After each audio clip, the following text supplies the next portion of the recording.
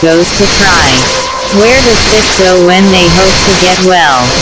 Where a wind lifts that helps with winnowing, and, the same moment, sends a ship on its way. Where anyone says only God is real. Yahoo! Where beyond where? A bright Weaver's shuttle flashes back and forth, east-west, where are we? Maku, Maku. Like the sun saying where are we? As it weaves with the asking. The friend comes into my body looking for the center, unable to find it, draws a blade, strikes anywhere. There is a light seed grain inside. You fill it with yourself, or its size. I'm caught in this curling energy. Your hair. Whoever's calm and sensible is insane. Do you think I know what I'm doing? That for one breath or half breath I belong to myself. As much as a pen knows what it's writing, or the ball can guess where it's going next. I 3% emptiness and silence. The night air. On silence. In Persian poetry, the poet often refers to himself or herself by name at the end of a poem as a sort of signature. Rumi's variation on this is to refer instead to shams. Over 1,000 poems end this way, or to silence. He gives the poetry to its true authorship, including the emptiness after as part of the poem. 500 odes conclude with Kamush, silence. Rumi is less interested in language, more attuned to the sources of it. He keeps asking Musum, who's making this music? He sometimes gives the wording over to the invisible flute player. Let that musician finish this poem. Words are not important in themselves, but as resonators for a center. Rumi has a whole theory of language based on the reed flute. Beneath everything we say, and within each note of the reed flute, lies a nostalgia for the reed bed. Language and music are possible only because we're empty, hollow, and separated from the source. All language is a longing for home. Why is there not a second tonality? He muses, a note in praise of the craftsman's skill, which fashioned a bare cylinder into an A, the intricate human form with its 9 holes. The reed flute song. Listen to the story told by the reed, of being separated. Since I was cut from the reed bed, I have made this crying sound. Anyone apart from someone he loves understands what I say. 17. Anyone pulled from a source longs to go back. At any gathering I am there, mingling in the laughing and grieving. A friend to each, but few will hear the secret hidden within the notes. No ears for that. Body flowing out of spirit, spirit up from body, no concealing that mixing. But it's not given us to see the soul. The reed flute is fire, not wind. Be that empty. Hear the love fire tangled in the reed note, as bewilderment melts into wine.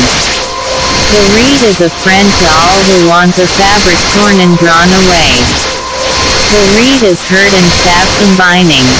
Intimacy and longing for intimacy, one song. A disastrous surrender and a fine love, together. The one who secretly hears this is senseless. A tongue has one customer, the ear. A sugarcane flute has such effect because it was able to make sugar in the reed bed. The sound it makes is for everyone. Days full of wanting, let them go by without worrying that they do. Stay where you are inside such a pure, hollow note. I.e. Every thirst gets satisfied except that of these fish, the mystics. Who swim a vast ocean of grace still somehow longing for it. No one lives in that without being nourished every day. But if someone doesn't want to hear the song of the reed flute, it's best to cut conversation short, say goodbye, and leave. A thirsty fish. I don't get tired of you. Don't grow weary of being compassionate toward me. All this thirst equipment must surely be tired of me, the water jar, the water carrier. I have a thirsty fish in me that can never find enough of what it's thirsty for. Show me the way to the ocean. Break these half measures, these small containers.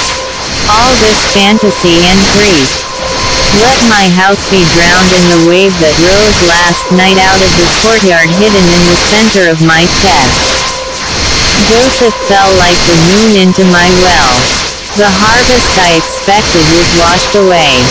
But no matter. 9. A fire has risen above my tombstone hat. I don't want learning, or dignity, or respectability. I want this music and this dawn and the warmth of your cheek, against mine. The Greek armies assemble, but I'm not going with them. This is how it always is when I finish a poem.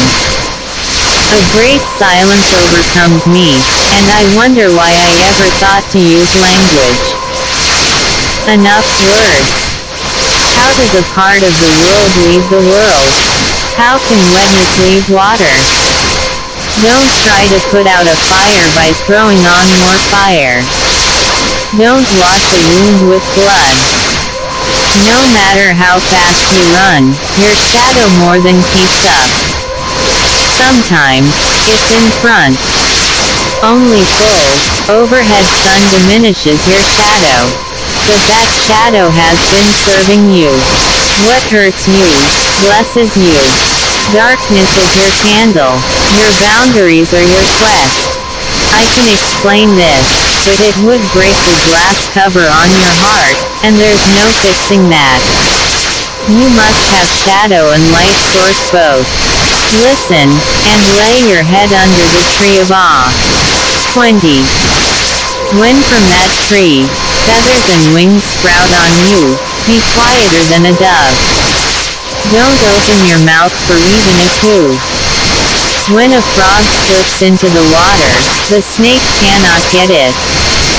Then the frog climbs back out and croaks, and the snake moves toward him again. Even if the frog learned to hiss, still the snake would hear through the hissy information he needed, the frog voice underneath.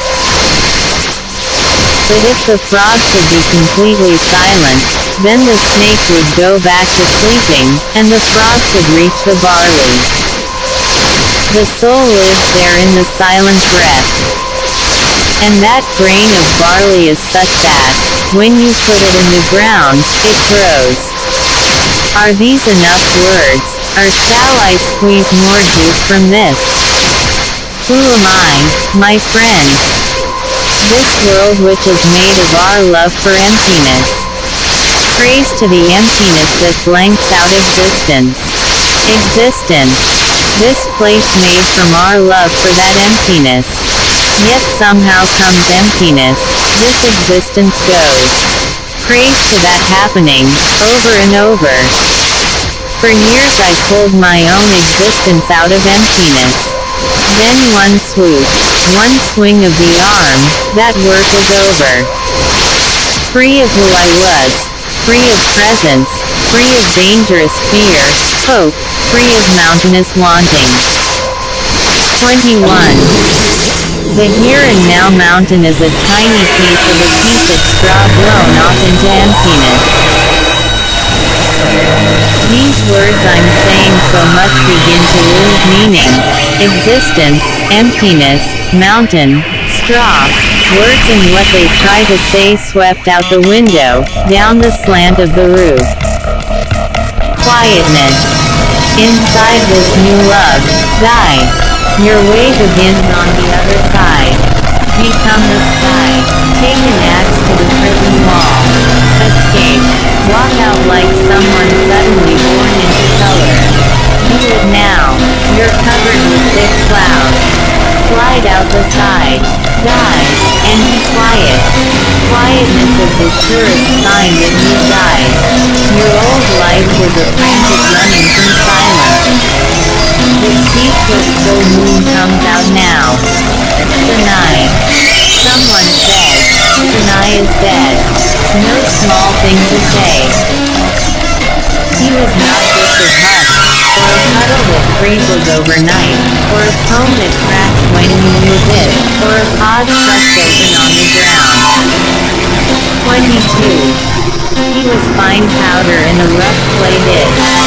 He knew what those loaves were worth. A grain of barley. One he flung down, the other up. The inner soul, that presence of which most know nothing, about which poets are so ambiguous, he married that one to the beloved. His pure gold wine pours on the thick wine dregs. They mix and rise and separate again to meet down the road. Dear friend from Nargas, who lived in Ray, in rum, heard from the mountains, each of us returns home. Silk must not be compared with striped canvas. Be quiet and clear now like the final touch points of calligraphy. Your name has been erased from the roaring volume of speech. A just finishing candle. A candle is made to become entirely blank. In that annihilating moment it has no shadow. It is nothing but a tongue of lifeless striving and refuge. Look at this just finishing candle stub as someone who is finally finished in virtue and life, the pride and the shame we claim from those. 23. Craftsmanship and emptiness. I've said before that every craftsman searches for what's not there to practice his craft. A builder looks for the rotten hole where the roof caves in. A water carrier kicks the empty pot. A carpenter stops at the house with no door. Workers rush towards an end of emptiness, which they then start to fill. Their hope, love, is for emptiness, so don't think you must avoid it. It contains what you need. Dear soul, if you were not friends with the vast nothing inside, why would you always be casting your net into it, and waiting so patiently? This invisible ocean has given you such abundance, but still you call it death, that which provides you sustenance and work.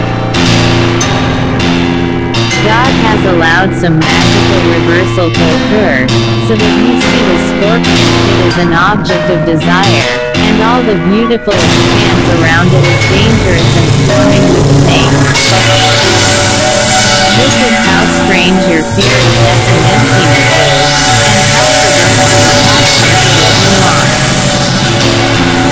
now that you've heard me on your misapprehension, dear friend, listen to Atar's story on the same subject. He sung the pearls of this about King Mahmud, how among the Indian campaign there was a Hindu boy. 24. Whom he adopted as a son. He educated and provided royalty to the boy and later made him a great king. Seated on a gold throne beside himself. One day he found the young man weeping. Why are you crying? You're the companion of the emperor. The entire nation is ranged out before you like stars that you can command. The young man replied, I am remembering my mother and my father. There is a child with breath of youth.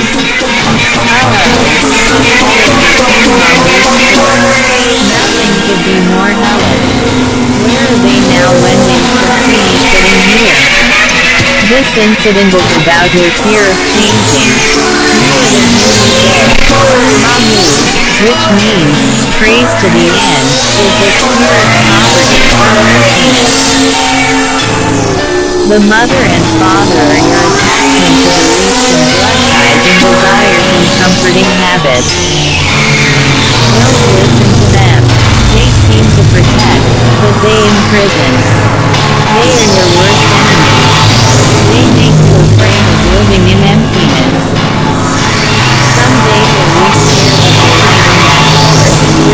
blaming your mistaken parents.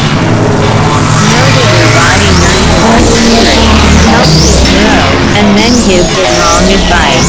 The body becomes, eventually, like a vest of chainmail in snowy years, too hot in summer and too cold in winter.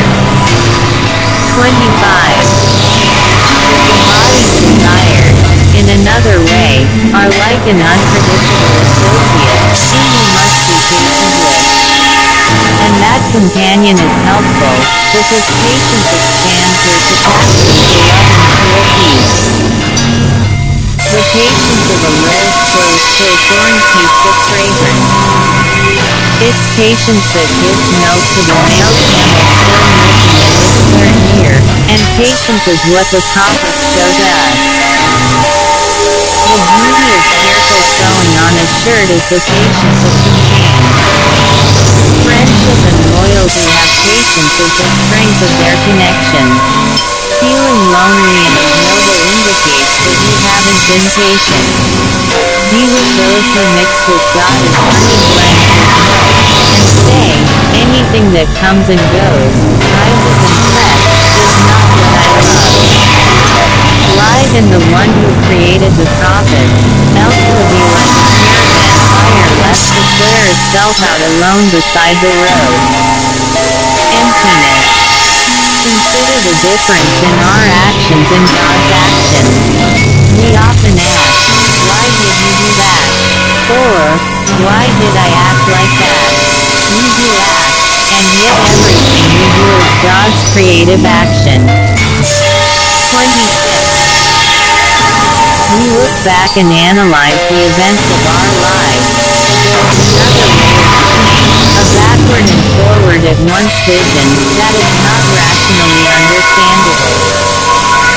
Only God can understand it. Satan made me excuse, you caused me to fall, whereat Adam said to God, we did this to ourselves. After this repentance, God asked Adam, since all is within my foreknowledge, why didn't you defend yourself with that reason? Adam answered, I was afraid, and I wanted to be reverent. Whoever acts with respect will get respect. Whoever brings sweetness will be served almond cake. Good women are drawn to be with good men.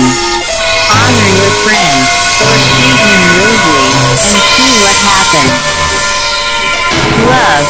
Tell an incident now that will clarify this mystery of how we act freely, and are yet compelled. One hand shakes because called you. Another shakes because you flapped it away. Both tremblings come from God, but you feel guilty for the one, and what about the other? These are intellectual questions. The Spirit approaches the matter differently. Omar once had a friend, a scientist, Hakim, who was scholarly solving empirical problems, but he could not follow Omar into the area of illumination and wonder. Now I return to the text, and read it with you, wherever you are, but when have I ever left it? 27. Ignorance is God's prison, knowing is God's palace. We sleep in God's unconsciousness. We wake in God's open hand. We read God's rain. We laugh God's lightning. Fighting and peacefulness both take place within God. Who are we then in this complicated world triangle, that is really just a single, straight line down at the beginning of Allah? Nothing. We are emptiness. When you are with everyone but me, you're with no one. When you are with no one but me, you're with everyone. Instead of being so bound up with everyone, be everyone. When you become that many, you're nothing. Empty. No flag. I used to want buyers for my work. Now I wish someone would buy me away from words. I've made a lot of profound images, scenes with Abraham, and Abraham's father, Azar, who was all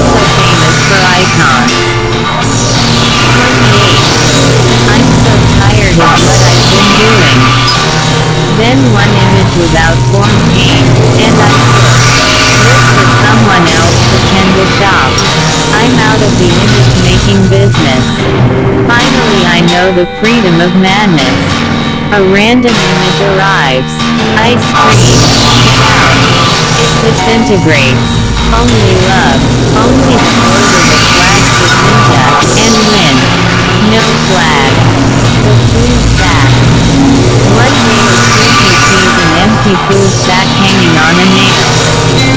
He begins to turn and tear his shirt, saying, "Food for what needs no food. The cure for hunger." His burning grows and others join him, shouting and moaning in the low fire. An idle passerby comments, "It's only an empty sack." The creepy says, "Leave. You want what you do not want. You are not a lover. A lover's food is the love of bread, not the bread." No one who really loves existence. Lovers have nothing to do with existence. They collect the interest without the capital. No wings, yet they fly all over the world. No hands, but they carry the polo ball from the field. 29. That dervish got a sniff of Rhea Ity.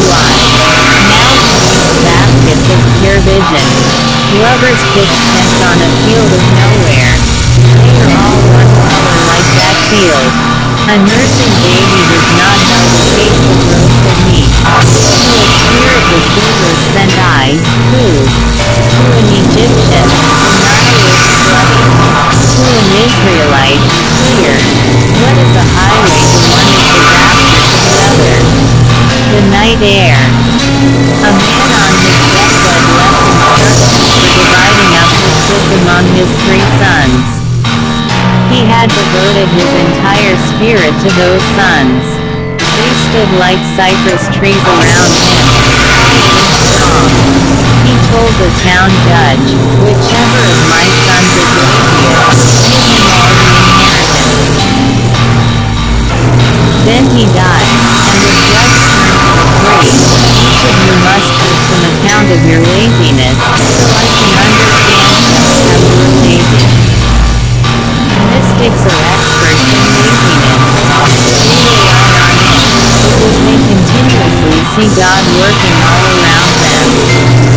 The harvest keeps coming in, yet they never even did the plowing. Come on, say something about the ways you're lazy. Every spoken word is a covering for the inner self. A little curtain crook no wider than a slice of roast meat to reveal underpaid quoting sons. Even if what is being said is trivial and wrong, the listener hears the source. One breeze comes, flirty, from across a garden, another from across the ash heap. Think how different the voices of the fox and the lion, and what they tell you. Hearing someone is lifting the lid off the cooking pot. You learn what's for supper. Or some people who know just by the smell, a sweet stew from a sour soup cooked with vinegar. A man taps a clay pot before he buys it to know by the sound if it has a crack. The eldest of the 3 brothers told the judge, "I can know a man by his voice, and if he won't speak, I wait 3 days, and then I know him intuitively." The second brother, "I know him when he speaks, and if he won't talk, I strike up a conversation." "But what if he knows the trick?" asked the judge. Which reminds me of a mother who tells her child, "When you're walking through the graveyard at night and you see a boogeyman, run it in, and it will go away." "But what?"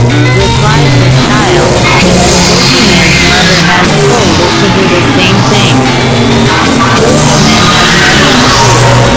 The second brother had no answer. The judge then asked the youngest brother, "What if a man cannot be made to say anything? How do you learn hidden nature?" "I sit in front of him in silence, until the latter made of patience, and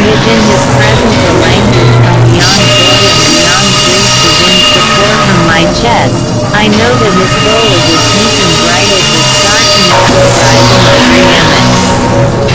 31. And so when I start speaking a powerful right arm of words sweeping down, I know and how I say it, because there's a window open between us, mixing the night air of our being. The youngest was, obviously, the laziest. He was only breath. Not Christian or Jew or Muslim, not Hindu, Buddhist, Sufi, or Zen. Not any religion, or cultural system. I am not from the east or the west, not out of the ocean or up. From the ground, not natural or ethereal, not composed of elements at all. I do not exist. I'm not an entity in this world or the next. Did not descend from Adam and Eve or any. Origin story. My place is placeless, a trace of the traceless. Neither body or soul. I belong to the beloved, have seen the two worlds as one and that one calls to the no. First, last, outer, inner, only that breath-breathing human being. There is a way between voice and presence where information flows. In disciplined silence it opens. With wandering topic closes. 32. 4. Teespring giddiness. Stand in the air, scattering and grow airy. On spring giddiness. Springtime when temperature seems the natural way to be and any other out of tune with the season's slow growth. Song, airy silence, a lively conversation between friends. No urgency about what's yet said or not said. You feel part of some hilarious nub pull enough through the surface into lighter lying back in a wagon going who knows where.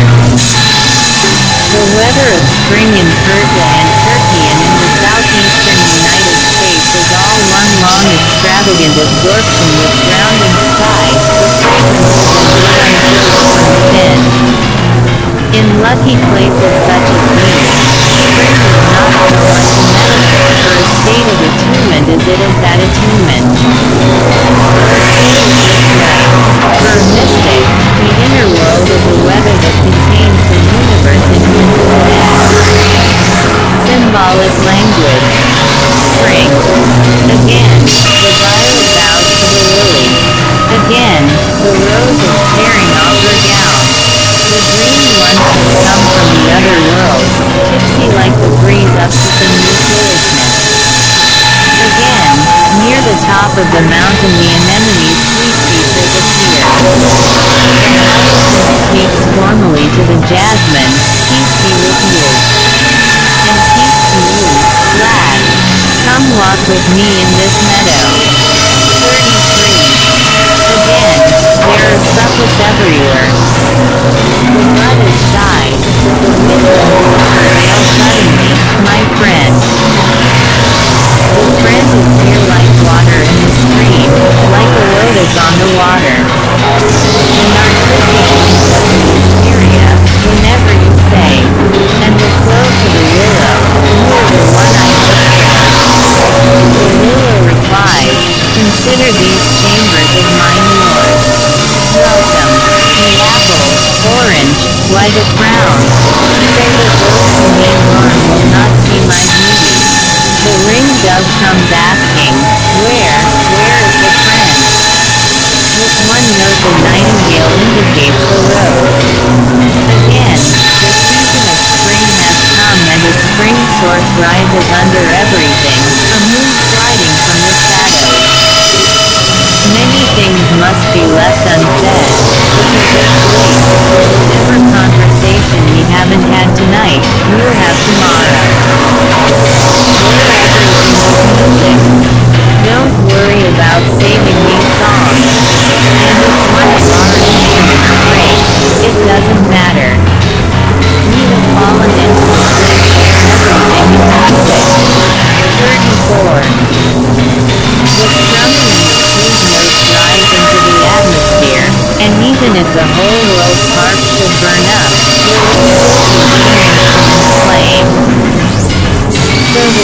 scissors and goes out. You have a piece of flint, and a spark. This singing art is psy-drone. The graceful movements come from a probe somewhere on the ocean floor. The poem reads up like spindrift and the edge of driftwood along the beach, wanting. They derive from a slow and powerful loop that we can't see. Stop the work now. Open the window in the center of your chest, and let the spirits fly in and out. A great wagon. When I see your face, the stone starts spinning. You appear, all studying wonders. I lose my place. Water turns curly. Fire dies down and doesn't destroy. In your presence I don't want what I thought I wanted, those three little hanging lamps. Inside your face the ancient manuscripts seem like rusty mirrors. 35. You breathe, new shapes appear, and the music of the desire is widespread as spring begins to move like a great wagon. Drive slowly. Some of us walking alongside our lane. Today, like every other day, we wake up empty and frightened. Don't open the door to the study and begin reading. Take down a musical instrument. Let the beauty we love be what endures. There are hundreds of ways to kneel and kiss the ground. Out beyond ideas of longing and night-doing, there is a field. I'll meet you there. When the sun lies down in that grass, the world is too full to talk about. Ideas, language, even the phrase each other doesn't make any sense. The breeze of dawn has secrets to tell you. Don't go back to sleep. You must ask for what you really want. Don't go back to sleep. People are going back and forth across the court, where the two roads touch. The door is round and open. Don't go back to sleep. I would love to kiss you. The price of kissing is your life. Now my loving is running toward my life shouting. What a bargain, let's buy it. Daylight, full of small dancing particles in the one great turning, our souls are dancing with you, without teeth, they dance. Can you see them when I whisper in your ear? They try to say what you are, spiritual or sexual. They wonder about Solomon and all his lies. In the body of the world, they say, there is a soul in your that. We have ways within each other that will never be said by anyone. Come to worship in spring. There is light in wine, and sweethearts in the pomegranate flower. If you do not come, these do not matter. If you do come, these do not matter. Spring is tight. Everyone has eaten and fallen asleep. The house is empty. We walk out to the garden to let the apples in the heat, carry messages between rose and jasmine. Spring is tight, raising martyred plants from their shrouds. 37. Their mouths open in gratitude, wanting to be kissed. The glow of the rose is a tulip means the lamp is inside. A leaf trembles. I tremble in the wind beauty like silk from Turkestan. The censer fans into flame. This wind is the Holy Spirit. The trees are merry. Watch how husband and wife play such games with their hands. Cloudy curls from mating are thrown across the lovers, as is the marriage custom. The scent of Joseph's shirt comes to Jacob. A red carnelian of Yemeni laughter is heard by Muhammad in Mecca. Talk about this and that. There's no rest except on these branching moments. Fresh and steam. Light again, and the 1WHP brings light. Change the way you live. From the ocean back, wine first in each cup. 2 or 3 of the long dead wake up. Sunlight washes a dark face. The flower of vegetable opens in the face. Meadow grass and garden ground grow damp again. A strong light like fingers massages our heads. No dividing these fingers from and those. Draw back the lock bolt. One level flows into another. Heat seeps into everything. The passionate pots boil. Clothing tears into the air. Cold fume threads of steam. Never so happy as out in the light. Point 3.8. The steam bath. Steam fills the bath, and frozen figures on the wall open their eyes. Red and round, narcissus eyes that see in long distances, and new ears that love the details of any story. The figures dance like friends diving and coming up and diving again. Steam spills into the courtyard. It's the noise of resurrection. They move from one corner laughing across to the opposite corner. No one notices how steam opens the rows of each mind. Every beggar's cup solid with coin. Pulled out a basket, it fills up so well that emptiness becomes what you want. The judge and the accused forget the sentencing. Someone stands up to speak, and the wood of the table becomes holy. The tavern in that second is actually made of wine. The dead drink it in. Then the steam evaporates. Figures sink back into the wall. Eyes blank, ears just mine. Now it's happening again, outside. The garden fills with bird and leaf sounds. We stand in the wake of this chattering and grow airy. How can anyone say what happened, even if each of us dips a pen 100 million times into ink? The ground cries out. I feel like the ground, astonished at what the atmosphere has brought to it. What I know is growing inside me. Rain makes every molecule pregnant with a mystery. We grow with women's flavor. The ground cries out, I am truth and glorious here. Breaks open, and a camel is born out of it. A branch falls from a tree, and there's a snake. 39. Muhammad said, a faithful believer is a good camel, always looking to its master, takes perfect care. He brands the flank, he sets out hay. He binds the knees with reasonable rules, and now loosens all bindings and lets his camel dance, tearing the bridle and ripping the blankets.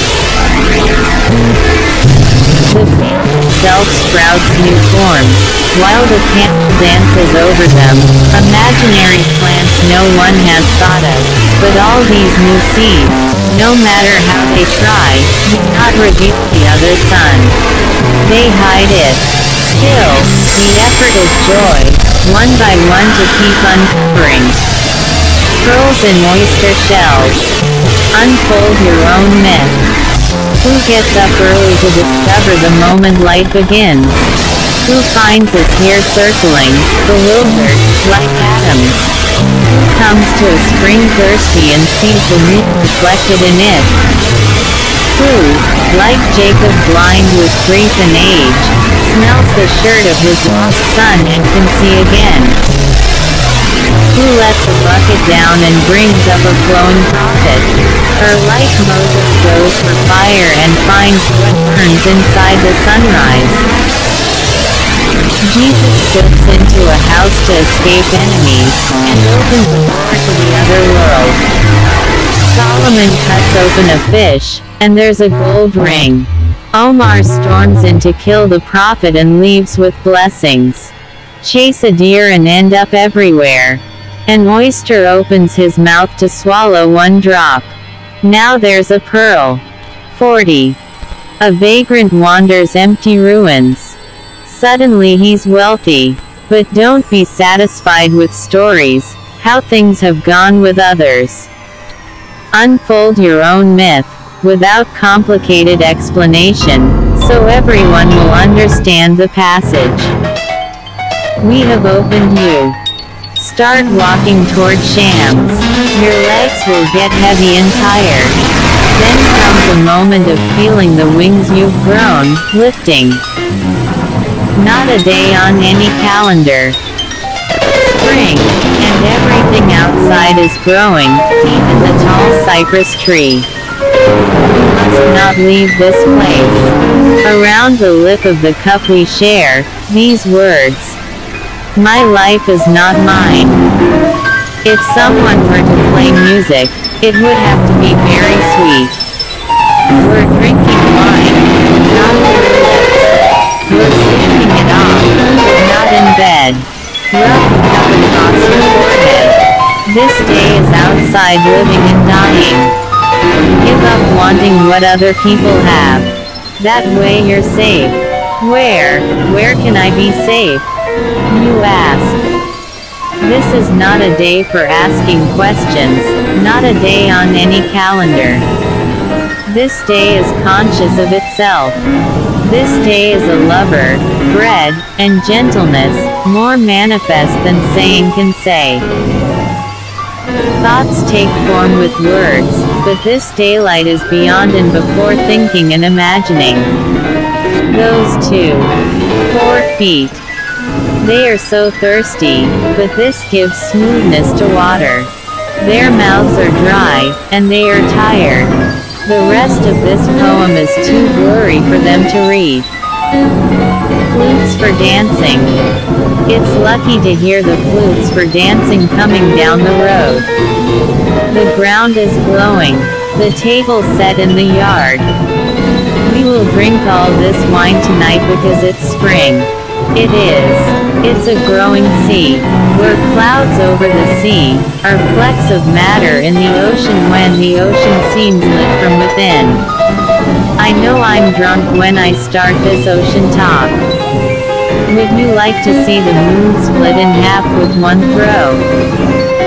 The shape of my tongue.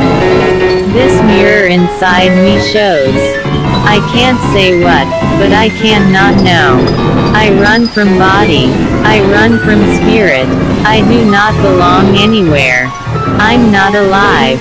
You smell the decay. You talk about my craziness. Listen rather to the honed blade sanity I say. This gourd head on top of a dervish robe. Do I look like someone you know? 42.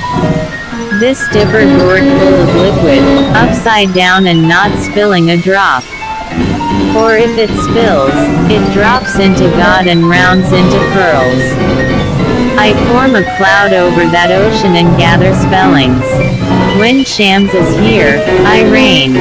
After a day or two, lilies sprout, the shape of my tongue. The grasses.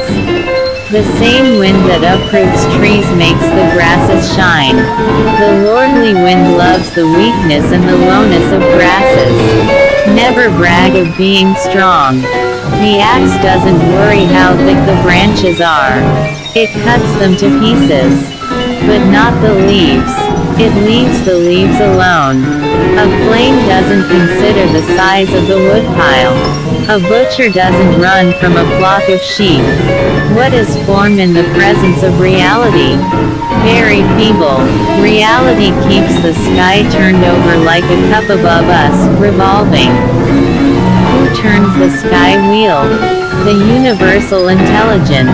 And the motion of the body comes from the spirit like a water wheel that's held in a stream.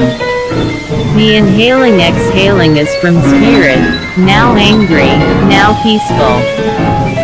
43. Wind destroys, and wind protects. There is no reality but God, says the completely surrendered shape, who is an ocean for all beings. The levels of creation are straws in that ocean. The movement of the straws comes from an agitation in the water.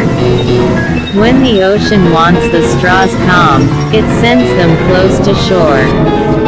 When it wants them back in the deep surge, it does with them as the wind does with the grasses.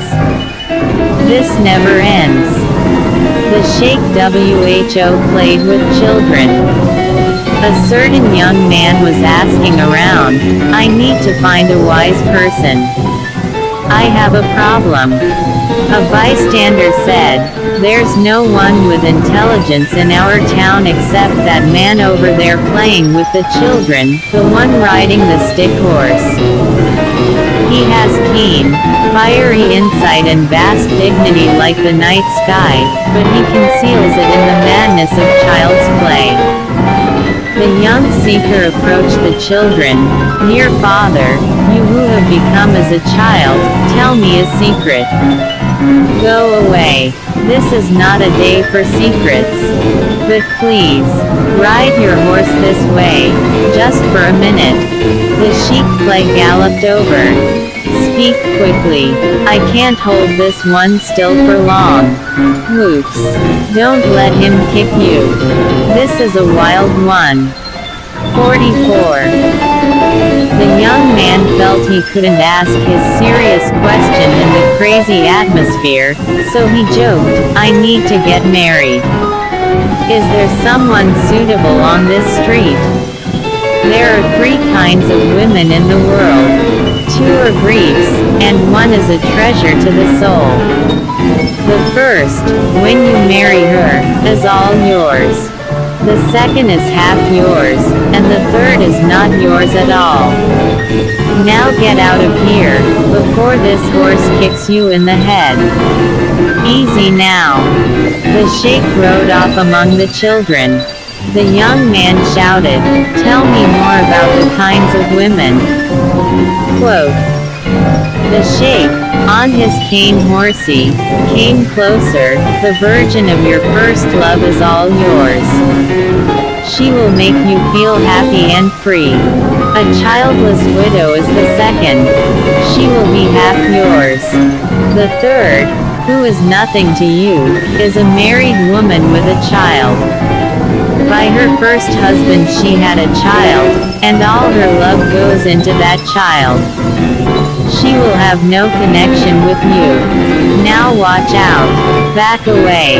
I'm going to turn this rascal around.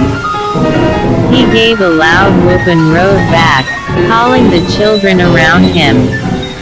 One more question, master. The sheikh circled. What is it? Quickly. That rider over there needs me. I think I'm in love. What is this playing that you do? Why do you hide your intelligence so? The people here want to put me in charge. They want me to be judge, magistrate, and interpreter of all the texts. 45. The knowing I have doesn't want that. It wants to enjoy itself. I am a plantation of sugarcane, and at the same time I'm eating the sweetness. Knowledge that is acquired is not like this. Those who have it worry if audiences like it or not. It's a bait for popularity. Disputational knowing wants customers. It has no soul. Robust and energetic before a responsive crowd, it slumps when no one is there. The only real customer is God. Chew quietly your sweet sugarcane God love, and stay playfully childish. Your face will turn rosy with illumination like the redbud flowers. Let the lover be disgraceful, crazy, absent-minded. Someone sober will worry about things going badly. Let the lover be.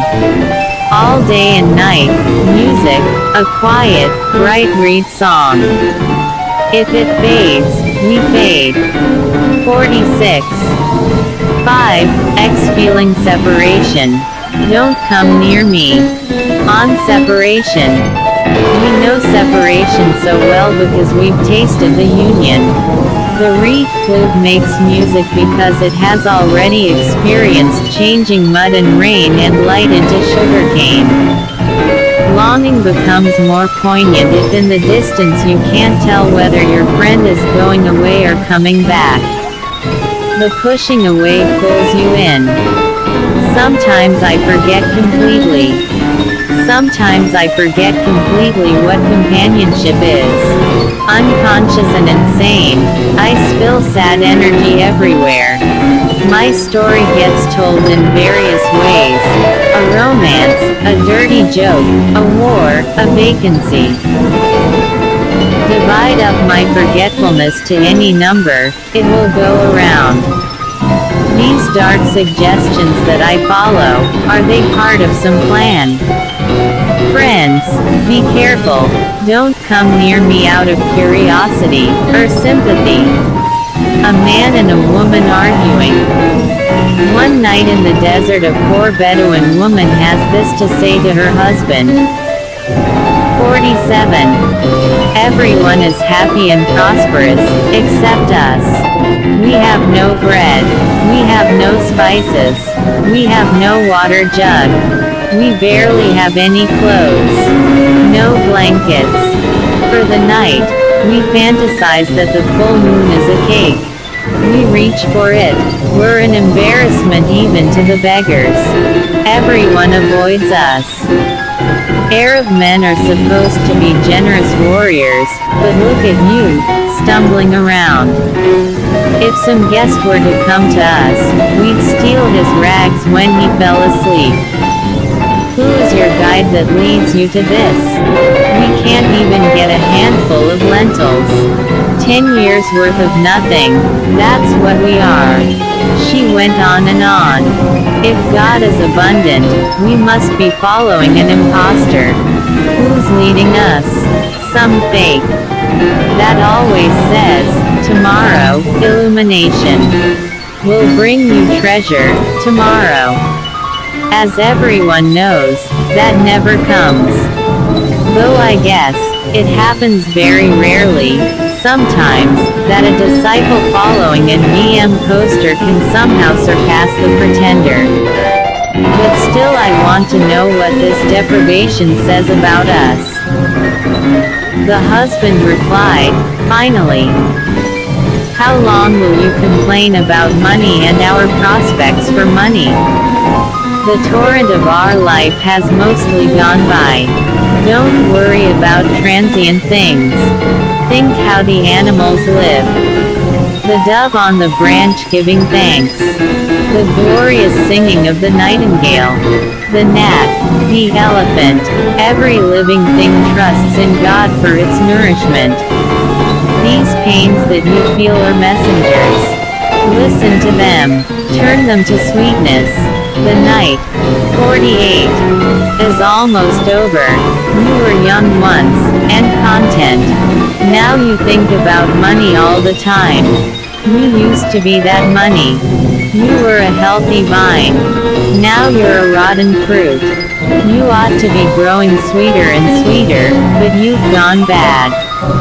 As my wife, you should be equal to me. Like a pair of boots, if one is too tight, the pair is of no use. Like two folding doors, we can't be mismatched. A lion does not mate with a wolf.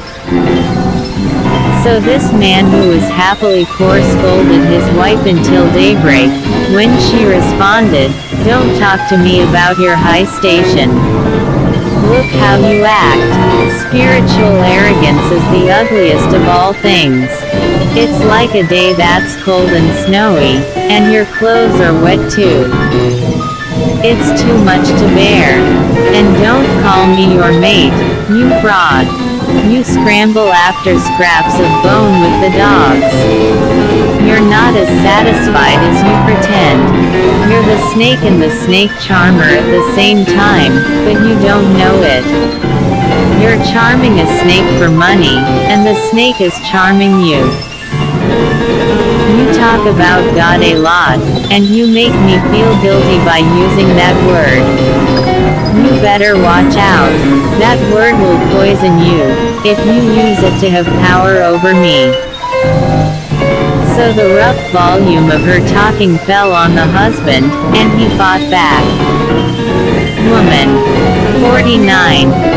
This poverty is my deepest joy. This fair way of life is honest and beautiful. We can hide nothing when we're like this.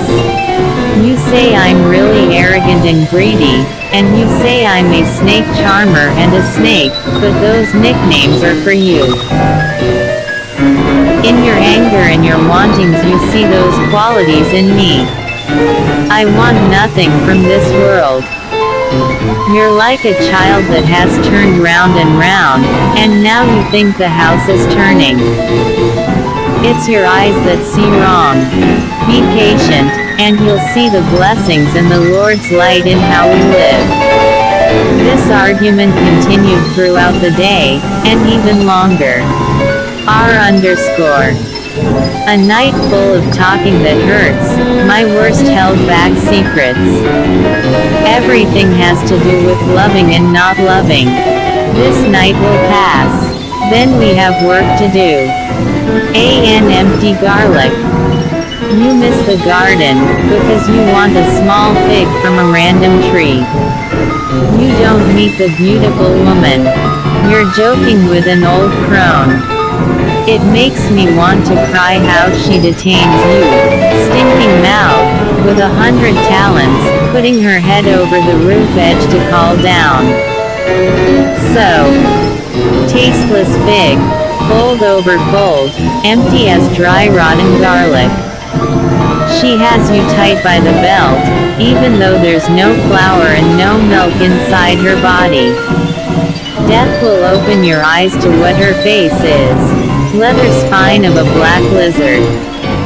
No more advice. Let yourself be silently drawn by the stronger pull of what you really love. The diver's clothes lying empty. You're sitting here with us, but you're also out walking in a field at dawn. You are yourself the animal we hunt when you come with us on the hunt. You're in your body like a plant is solid in the ground, yet you're wind. You're the diver's clothes lying empty on the beach. You're the fish. In the ocean are many bright strands and many dark strands like veins that are seen when a wing is lifted up. Your hidden self is blood and those veins that are lute strings that make ocean music, not the sad edge of surf, but the sound of no shore. Red shirt.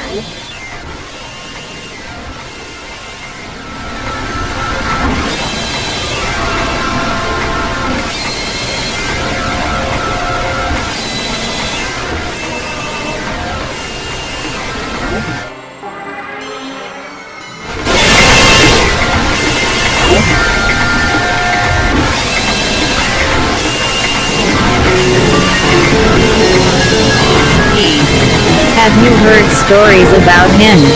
Pharaoh and the whole Egyptian world collapsed for such a Joseph. I'd gladly spend years getting word of him, even third or fourth hand. My worst habit. My worst habit is I get so tired of winter I become a torture to those I'm with. If you're not here, nothing grows. I lack clarity. My words tangle and knot up. How to cure bad water? Send it back to the river. How to cure bad habits? Send me back to you. When water gets caught in habitual whirlpools, dig a way out through the bottom to the ocean. There is a secret medicine given only to those who hurt so hard they can't hope. The hopers would feel slighted if they knew. Look as long as you can at the friend you love, no matter whether that friend is moving away from you or coming back toward you. Sack. Don't let your throat tighten with fear. Take sips of breath all day and night, before death closes your mouth. 52. Dissolver of sugar. Dissolver of sugar, dissolve me, if this is the time. Do it gently with a touch of a hand, or a look. Every morning I wait at dawn. That's when it's happened before. Or do it suddenly like an execution. How else can I get ready for death? You breathe without a body like a spark. You breathe, and I begin to feel lighter. You keep me away with your arm, but the keeping away is pulling me in. Pale sunlight, pale the wall. Love moves away. The light changes. I need more grace than I thought. 53. -44 controlling the desire body. 6. How did you kill your rooster, Usam? On the desire body. Sufis call the wanting knocks. From the urgent way lovers want each other to the sanious and search for truth, all moving is from the mover. Every pull draws us to the ocean. Rumi says it's important to live the wantings as they come and not get stuck somewhere, stagnant. He was asked once what trail knew about a young man caught doing some indecent act. The story doesn't mention what exactly masturbation, peeping tomming, whatever wild wantings young men think to do. Rumi told them not to worry about it. It just means he's growing his feathers. The dangerous case is a kid who doesn't do indecent acts, who then leaves the nest without feathers. One flap and the cat has him. Be careful, Rumi suggests, about shaming sexual behavior in an adolescent or anyone who hasn't yet had his or her fill of erotic trancing. Often, the closest we come to surrender is orgasm. In Rumi's symbology, the rooster is a symbol for that energy. So how did Husam kill his rooster? By dissolving into the play. The nafs are energies that keep us moving, stopping nowhere. Union with the divine continually unfolds. Next to the glowing drive-in movie, the junkyard's rusted stacks of old desire bodies. Let the beauty we love keep turning into action, transmuting to another. What have I ever lost by dying? Rumi asks, exchanging one set of nafs for the next. Chopped rooster energy becomes another dining room story. Particles of praise shine in the sunlight. Anything you grab hold of on the bank breaks with the river's pressure. When you do things from your soul, the river itself moves through you. Fresh ness and a deep joy are signs of the current. 54. Sexual urgency, what a woman's laughter can do, and the nature of true virility. Someone offhand to the Caliph of Egypt, the king of Mosul has a concubine like no other, more beautiful than I can describe. She looks like this. He draws her likeness on paper. The Caliph drops his cup. Immediately he sends his captain to Mosul with an army of thousands. The siege goes on for a week, with many casualties, the walls and the towers unsteady, as soft as wax. The king of Mosul sends an envoy. Why this killing? If you want the city, I will leave and you can have it. If you want more wealth, that's even easier. The captain takes out the piece of paper with the girl's picture on it. The strong king of Mosul is quick to reply. Lead her out. The idol belongs with the idolater. When the captain sees her, he falls in love like the caliph. Don't laugh at this. This loving is also part of infinite love, without which the world does not evolve. Objects move from inorganic to vegetation to cells endowed with spirit through the urgency of every love that wants to come to perfection. This captain thinks the soil looks fertile, so he sows his seed. Sleeping, he sees the girl in a dream. He makes love to her image, and his semen spurts out. After a while he begins to wake. Slowly he senses the girl is not there. I have given my seed into nothing. I shall put this tricky woman to a test. 55.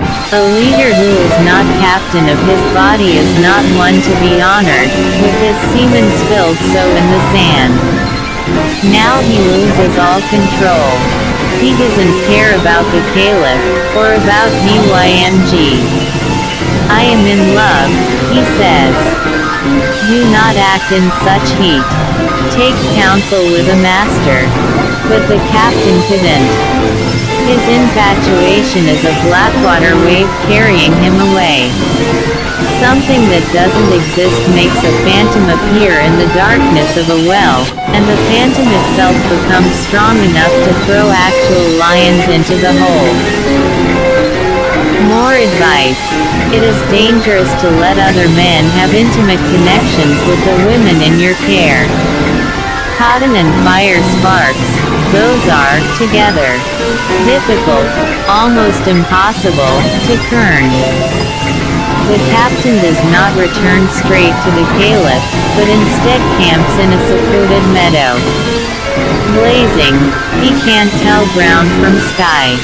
His reason is lost in a drumming sound, worthless radish and son of a radish. The caliph himself a gnat, nothing. But just as this cultivator tears off the woman's pants and lies down between her legs, his penis moving straight to the mark, there's a great tumult and a rising cry of soldiers outside the tent. He leaps up with his bare bottom shining and runs out, scimitar in hand. A black lion from a nearby swamp has gotten in among the horses. Chaos. The lion jumping 20 feet in the air, tents billowing like an ocean. The captain quickly approaches the lion, splits his head with one blow, and now he's running back to the woman's tent. When he stretches out her beauty again, his penis goes even more erect. The engagement, the coming together, is as with the lion. His penis stays erect all through it, and it does not scatter semen feebly. The beautiful one is amazed at his virility. Immediately, with great energy she joins with his energy, and their two spirits go out from them as one. Whenever two are linked this way, there comes another from the unseen world. It may be through birth, if nothing prevents conception, but a third has come, when two unite in love, or in hate. The intense qualities born of such joining appear in the spiritual world. You will recognize them when you go there. Your associations bear progeny. Be careful, therefore, wait, and be conscious, before you go to meet anyone. Remember there are children to consider. Children you must live with and tend to, born of your emotions with another, entities with a form, and speech, and a place to live. They are crying to you even now. You have forgotten us. Come back. Be aware of this. A man and a woman together always have a spiritual result. The captain was not so aware. He fell, and stuck like a gnat in a pot of buttermilk, totally absorbed in his love affair. Then, just as suddenly, he's uninterested. He tells the woman, "Don't say a word of this to the caliph." He takes her there, and the caliph is smitten. She's 100 times more beautiful than he's imagined. A certain man asks an eloquent teacher, what is true and what false? This is false. A bat hides from the sun, not from the idea of the sun. S5. It's the idea that puts fear in the bat and leads it deeper into the cave. You have an idea of an enemy that attaches you to certain companions. Moses, the inner light of revelation, lit up the top of Sinai, but the mountain could not hold that light. Don't deceive yourself that way. Having the idea is not living the reality of anything. There's no courage in the idea of battle. The bathhouse wall is covered with pictures and much talk of heroism. Try to make an idea move from ear to eye. Then your woolly ears become as subtle as fibers of light. Your whole body becomes a mirror, all eye and spiritual breathing. Let your ear lead you to your lover. So the caliph is mightily in love with this girl. His kingdom vanishes like lightning. If your loving is numb, know this: when what you own can vanish, it's only a dream, a vanity, breath through a mustache. It would have killed you. There are those that say, nothing lasts. They're wrong. Every moment they say, if there were some other reality, I would have seen it. I would know about it. Because a child doesn't understand a chain of reasoning, should adults give up being rational? If reasonable people don't feel the presence of love within the universe, that doesn't mean it's not there. Joseph's brothers did not see Joseph's beauty, but Jacob never lost sight of it. Moses at first saw only a wooden staff, but to his other seeing it was a viper and a cause of panic. 58. Eyesight is in conflict with inner knowing. Moses' hand is a hand and a source of light. These matters are as real as the infinite is real, but they seem religious fantasies to some, to those who believe only in the reality of the sexual organs and the digestive tract.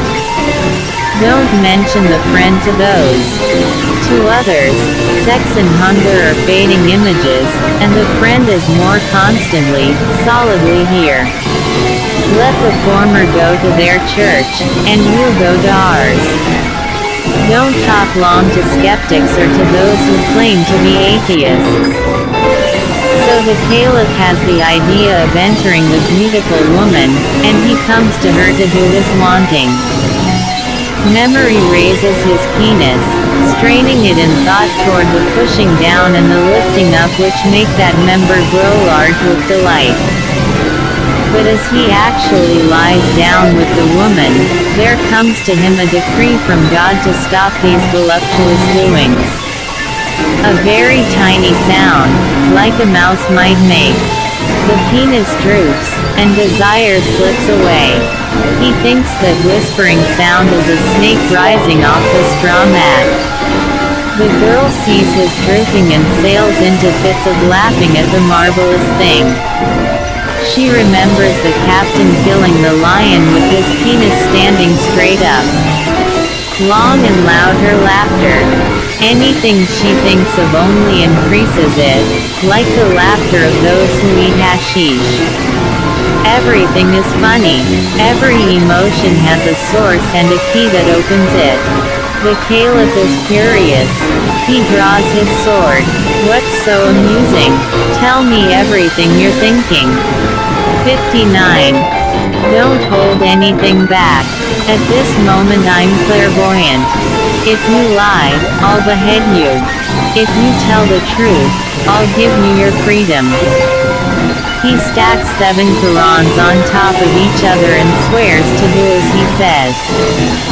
When she finally gets hold of herself, the girl tells all, in great detail. Of the camp in the meadow, the killing of the lion, the captain's return to the tent with his penis still hard as the horn of a rhino. And the contrast with the caliph's own member sinking down because of one mouse whisper. Hidden things always come to light. Do not so bad see. Be sure, they'll come up. Rain and the sun's heat make them rise into the air. Spring comes after the fall of the leaves, which is proof enough of the fact of resurrection. Secrets come out in spring, out from earth lips into leaf. Worries become wine headaches. But where did the wine come from? Think. A branch of blossoms does not look like seed. A man does not resemble semen. Jesus came from Gabriel's breath, but he is not in that form. The grape doesn't look like the vine. Loving actions are the seed of something completely different, a living place. No origin is like where it leads to. We can't know where our pain is from. We don't know all that we've done. Perhaps it's best that we don't. Nevertheless we suffer for it. The caliph comes back to his clarity. In the pride of my power I took this woman from another, so of course, someone came to knock on my door. Whoever commits adultery is a pimp for his own wife. 6. If you cause injury to someone, you draw that same injury toward yourself. My treachery made my friend a traitor to me. This repetition must stop somewhere. Here, in an act of mercy. I'll send you back to the captain, saying another of my wives is jealous, and since the captain was brave enough to bring you back from Mosul, he shall have you in marriage. This is the virility of a prophet.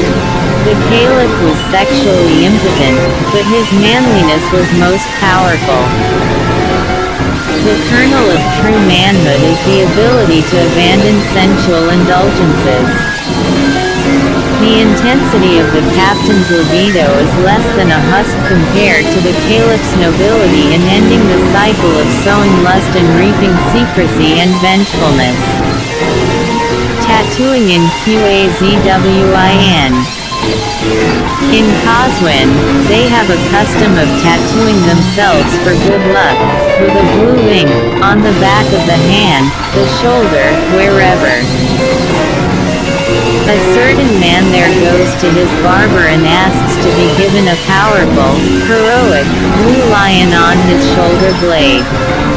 And do it with flair. I've got Leo ascending. I want plenty of blue.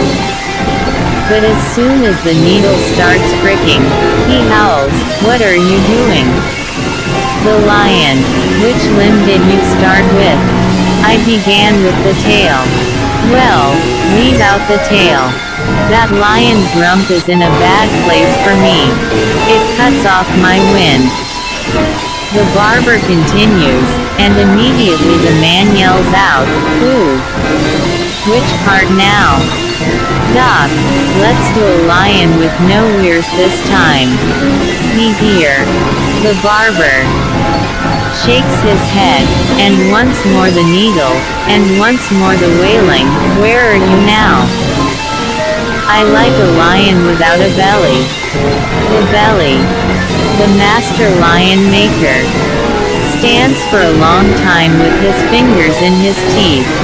Finally, he throws the needle clown. No one has ever been asked to do such a thing. To create a lion without a tail or a head or a stomach. God himself could not do it. Brother, stand the pain. Escape the poison of your impulses. The sky will bow to your beauty, if you do. Learn to light the candle. Rise with the sun. Turn away from the cave of your sleeping. That way a thorn expands to a rose.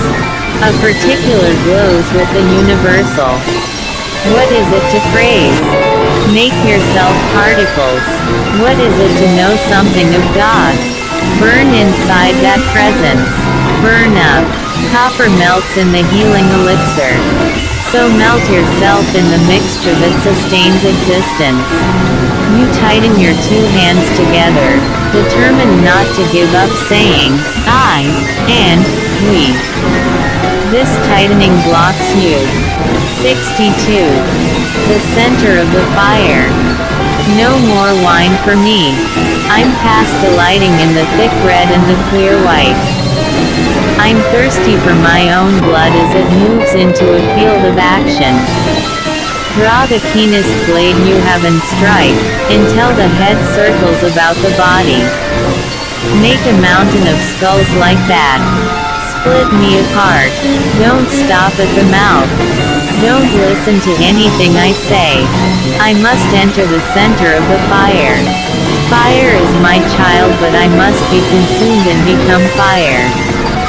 Why is there crackling and smoke? Because the firewood and the flames are still talking. You are too dense. Go away. You are too wavering. I have solid form. In the blackness those two friends keep arguing. Like a wanderer with no face. Like the most powerful bird in existence sitting on its perch, refusing to move. What can I say to someone so curled up with wanting, so constricted in his love? Break your pitcher against the rock. We don't need any longer to haul pieces of the ocean around. We must drown, away from heroism, and descriptions of heroism. Like a pure spirit lying down, pulling its body over it, like a bride her husband for a cover to keep her warm. Someone who goes with half a loaf of bread to a small place that fits like a nest around him. Someone who wants no more, who's not himself longed for by anyone else. He is a letter to everyone. You open it. It says, lie. The mystery does not get clearer by repeating the question, nor is it bought with going to amazing places. Until you've kept your eyes and your wanting still for 50 years, you don't begin to cross over from confusion. Muhammad and the Huge Eater. Husam demands that we begin Book 5. Zia Haq, the radiance of truth. Husamuddin, master to the pure masters. If my human throat were not so narrow, I would praise you as you should be praised, in some language other than this word language, but a domestic fowl is not a falcon. We must mix the varnish we have and brush it on. I'm not talking to materialists. When I mention Husam, I speak only to those who know spiritual secrets.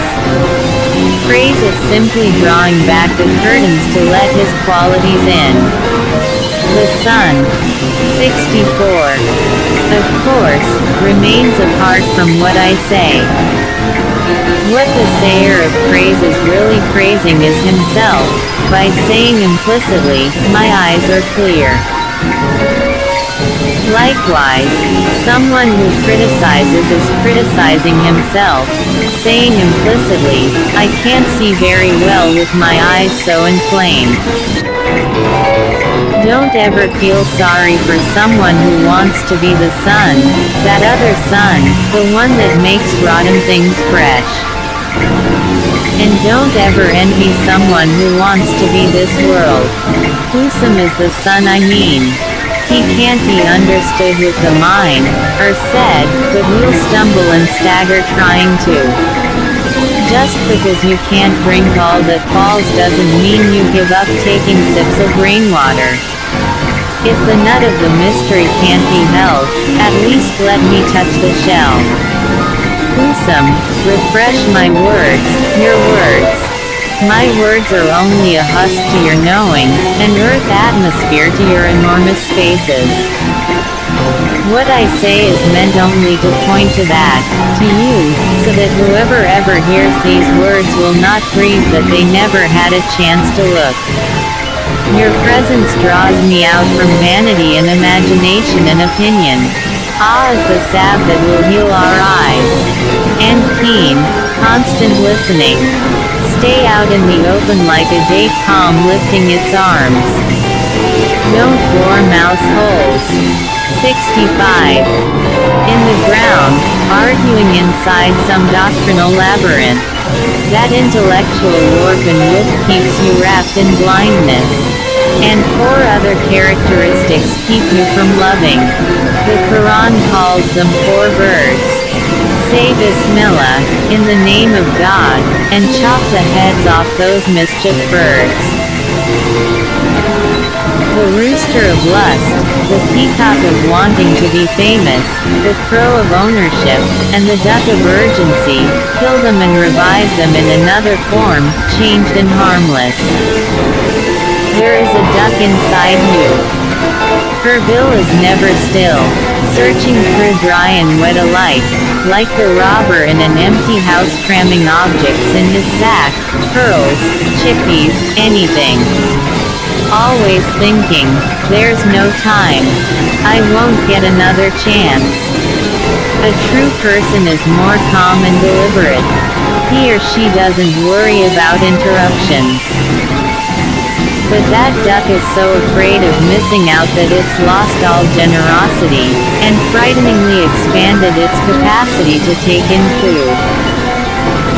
A large group of unbelievers once came to see Muhammad, knowing he would feed them. Muhammad told his friends, "Divide these guests among you and tend to them.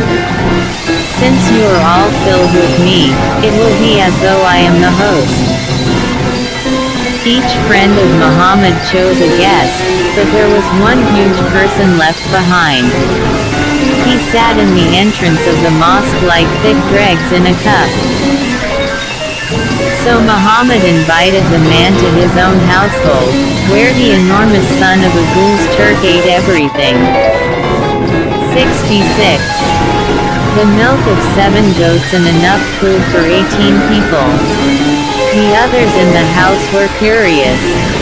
When the man went to bed, the maid slammed the door behind him and chained it shut, out of meanness and resentment. Around midnight, the man felt several strong urges at once. But the door, he works it, puts a blade through the crack. Nothing. The urgency increases. The room contracts.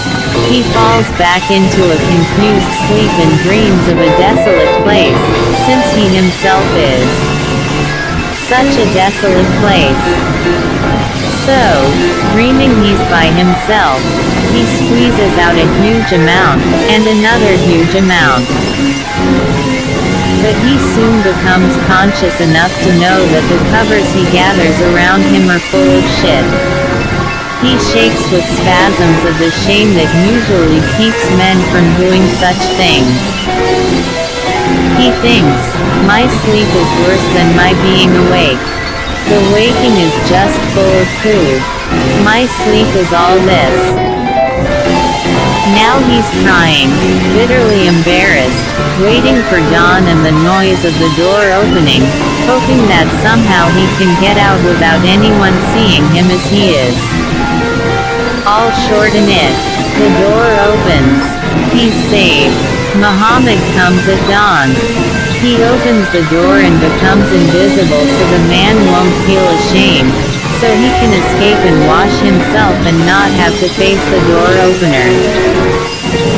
Someone completely absorbed in Allah like Muhammad can do this. Muhammad had seen all that went on in the night, but he held back from letting the man out, until all happened as it needed to happen. Many actions which seem cruel are from a deep friendship. Many demolitions are actually renovations. Later, a meddlesome servant brought Muhammad the bedclothes. Look what your guest has done. Muhammad smiles, himself a mercy given to all beings. Bring me a bucket of water. Everyone jumps up. No. Let us do this. We live to serve you, and this is the kind of handwork we can do. Yours is the inner hard work. I know that, but this is an extraordinary occasion. A voice inside him is saying, there is great wisdom in washing these bedclothes. Wash them. Meanwhile, the man who soiled the covers and fled is returning to Muhammad's house. He has left behind an amulet that he always carried. He enters and sees the hands of God washing his incredibly dirty linen. He forgets the amulet. A great love suddenly enters him. He tears his shirt open. He strikes his head against the wall and the door. Blood pours from his nose. People come from other parts of the house. He's shrieking, "Stay away." He hits his head. "I have no understanding." He prostrates himself before Muhammad. "You are the whole. I am a despicable, tiny, meaningless piece. I can't look at you." He's quiet and quivering with remorse. 68. Muhammad bends over and holds him and caresses him and opens his inner knowing. The cloud weeps, and then the garden sprouts. The baby cries, and the mother's milk flows. The nurse of creation has said, "Let them cry a lot." This rain weeping and sun burning twine together to make us grow. Keep your intelligence white hot and your grief glistening, so your life will stay fresh. Cry easily like a little child. Let body needs dwindle and soul decisions increase. Diminish what you give your physical self. Your spiritual eye will begin to open. When the body empties and stays empty, God fills it with musk and mother of pearl. That way a man gives his dung and gets purity. Listen to the prophets, not to some adolescent boy. The foundation and the walls of the spiritual life are made of self-denials and disciplines. Stay with friends who support you in these. Talk with them about sacred texts, and how you're doing, and how they're doing, and keep your practices together. Fasting. There's hidden sweetness in the stomach's emptiness. We are loose, no more, no less. If the sound box is stuffed full of anything, no music. If the brain and the belly are burning clean with fasting, every moment a new song comes out of the fire. The fog clears, and new energy makes you run up the steps in front of you. Be emptier and cry like reed instruments cry. Emptier, write secrets with the reed pen. When you're full of food and drink, an ugly metal statue sits where your spirit should. When you fast. 69. Good habits gather like friends who want to help. Fasting is Solomon's ring. Don't give it to some illusion and lose your power, but even if you've lost all will and control, they come back when you fast, like soldiers appearing out of the ground, penance bellying above them. A table descends to your tents, Jesus' table. Expect to see it, when you fast. This table spread with other food, better than the broth of cabbages. Bismillah. It's a habit of yours to walk slowly. You hold a grudge for years. With such heaviness, how can you be modest? With such attachments, can you expect to arrive anywhere? Be wide as the air to learn a secret. Right now your equal portions play in water, thick mud. Abraham learned how the sun and moon and the stars all set. He said, "No longer will I try to assign partners for God. You are so weak. Give up to grace.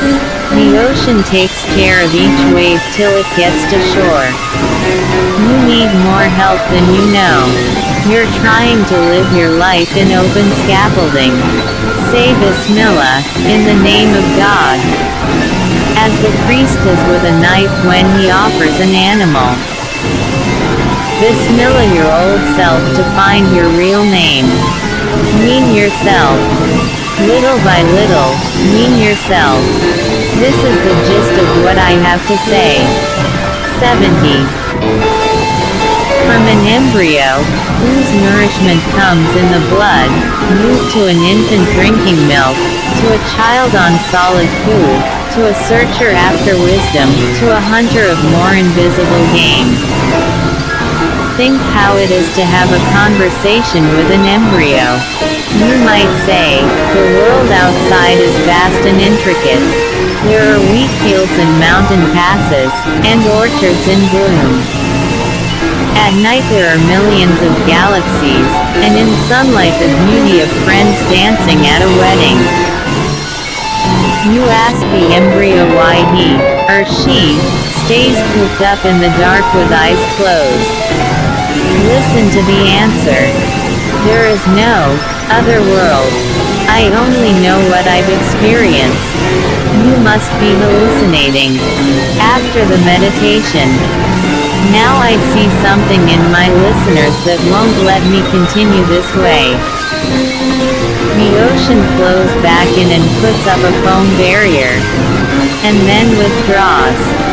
After a while, it will come in again. This audience wants to hear more about the visiting Sufi and his friends in meditation. But be discerning. Don't think of this as a normal character in an ordinary story. The ecstatic meditation ended. Dishes of food were brought out. Point 71. The Sufi remembered his donkey that had carried him all day. He called to the servant there, "Please, go to the stable and mix the barley generously with the straw for the animal. Please. Don't worry yourself with such matters. All things have been attended to. But I want to make sure that you wet the barley first. He's an old donkey, and his teeth are shaky. Why are you telling me this? I have given the appropriate orders. But did you remove the saddle gently, and put salve on the sore he has? I have served thousands of guests with these difficulties, and all have gone away satisfied. Here, you are treated as family. Do not worry. Enjoy yourself. But did you warm his water just a little, and then add only a bit of straw to the barley? Sir, I'm ashamed for you. And please, sweep the stall clean of stones and dung, and scatter a little dry earth in it. For God's sake, sir, leave my business to me. And did you curry-comb his back? He loves that. Sir, I am personally responsible for all these chores.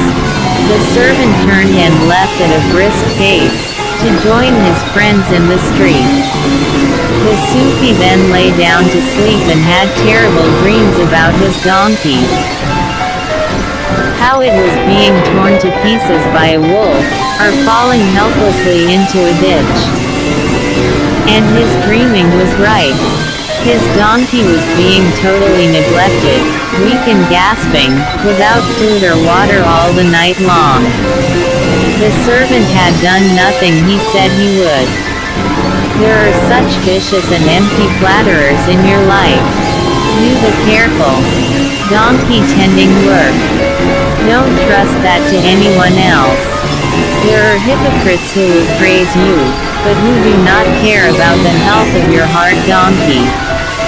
Be concentrated and leonine in the hunt for what is your true nourishment.